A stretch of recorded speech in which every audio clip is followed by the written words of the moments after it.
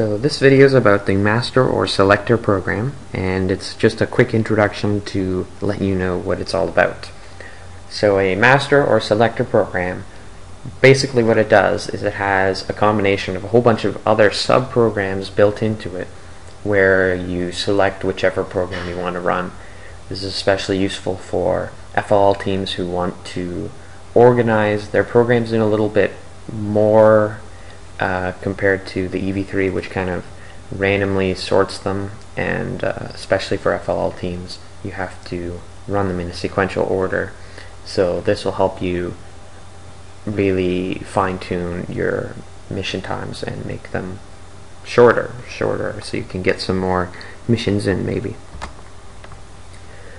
So here's an example of what a screen may look like. Lots of teams use this specific layout with however many programs they have to run, and they have an indicator beside one of the program names to say what they're selected on, or maybe they make the text bigger. Whatever you feel like doing is totally fine. So they have all of them displayed. I've also seen, specifically with my team, only having one program name on the screen at a time, and then the arrow keys just change which program name is displayed because they know which one is next or which one's behind.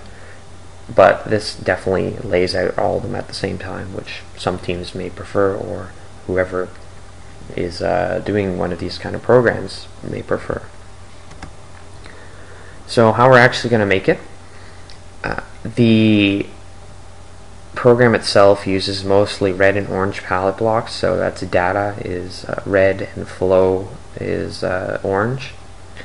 We're going to go through the actually drawing out the logic, so using flowcharts, and then from there we're going to use specific examples of like a number that you would input in, or that the program may see, and then go through the flowchart and see how the program would actually deal with that number, as we're going to use some variables for this.